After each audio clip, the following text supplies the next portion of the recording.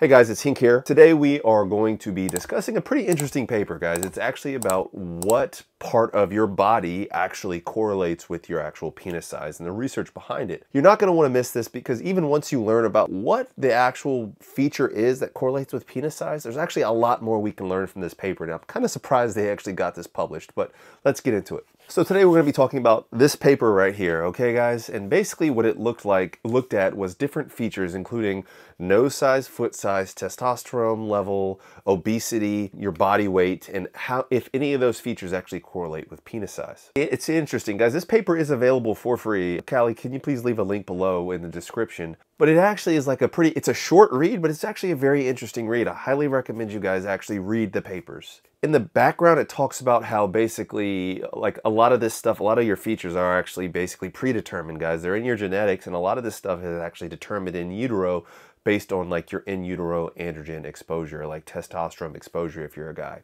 And then of course, like what paper like this would be complete without a section about how society equates having a large penis with basically being a real man. We're men in tights, always on guard defending the people's rights. You know, everything good that comes with having a large penis and being masculine. So how did they go about doing this paper? Well, they had over 1,000 men that actually came to a urology clinic, and I guess they consented to be a part of this trial. And when they did that, they would measure, like for the nose, for example, they measured it like a pyramid basically and calculated the volume of the pyramid based on these measurements, okay? As far as like what patients were excluded, they excluded any patients that had any kind of like facial surgery, or of course any kind of penile surgery as well. And when they measured the penis, they actually measured it based on the stretched penile length or the stretch flaccid length. And I know that's a major limitation to study, but guys, stretch penile length is literally a surrogate. It's been published in many papers for actual erect length. It does not correspond one-to-one depending on what paper you look at. There's some papers that say that stretch penile length is actually longer than erect length. There's some papers that actually say stretch penile length is shorter than erect length. And if you just go on our subreddit, Getting Bigger, you will find plenty of guys that are saying, my stretch flaccid is longer, oh, my erect is shorter, etc. But anyways, guys, it is a surrogate. So what are the results? Well, guys, in this study, the mean age was about 35 years old. The mean stretch penile length was 11.2 centimeters, guys. 11.2 centimeters, okay? That's 4.4 inches, okay? It's not very big, okay? So, I mean, just looking at this study, you guys are worried about your size. Clearly, like, this study is...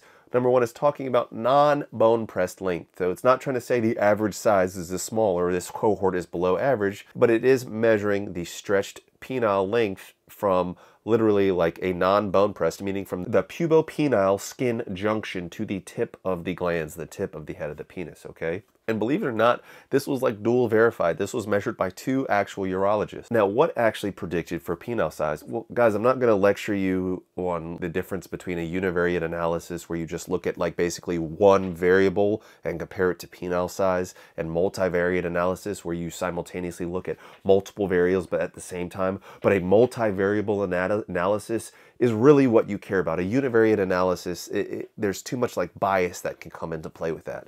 So when they looked at like a univariate analysis, they did see things that correlated with penile size was like shoe size and height, body mass index, and even like testosterone levels, okay? When you actually like put all that together and look at it all at once, what actually mattered was 2 things, guys. BMI, how fat you are, and number 2 was nose size, okay?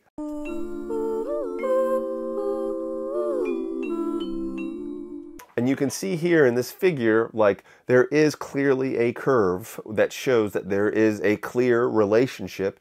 And another thing, guys, is there's something that's called a p-value, which basically tells you if something is like real or not, or significant or not. Guys, if there's somebody in the comments that wants to give a mini TED talk about the intricacies of p-values and how I was not specific enough in what I said, then, you know, by all means, go for it, guys. But in general, guys, p-values, when you're reading a paper, indicates whether something is real or significant or not, okay? Please, somebody leave a comment about the null hypothesis. I'd just be interested to see who actually knows what that is and can actually leave an educated comment. But guys, speaking of testosterone, if you want to maximize your testosterone, we have our product Vitality here. It's a great product. It's on Amazon now. So is our Virility product, also on Amazon. And guys, you know the OG Vigor. I know, guys, we're always out of stock because you guys keep buying it all because it's a great product and I love you for it and I'm working. I promise you, I've ordered a huge order and we're going to be in stock for a while, guys. We should not have these issues, but check. It's probably in stock right now, guys. So guys, what are my takeaways from this paper? Well, I'm not going to be fat shaming here, guys, but this is literally a published paper that they literally say being fat is associated with having a small penis. That is like almost verbatim what they say in their actual conclusion. In this paper, once again, they're measuring non-bone pressed, which hot take Hink here. Like, I don't care, guys. That's you can argue with me. Well, the insertable length, because the fat pad does compress. Like, sure, whatever, guys. But if you want to actually look like you have a big penis, okay, the fat pad is what is contingent upon that. Like, if you're 9 inches and you have a 3-inch fat pad, it's going to look like you have a 6-inch D and you're going to be super fat because you have a 3-inch fat pad and it's not going to look very big. Like, I don't care. Like, it's not even a discussion to me anymore. But like all the like overweight guys are always on team like bone pressed matters. It does matter for tracking length because it takes a lot of the like fat pad out of the equation, guys.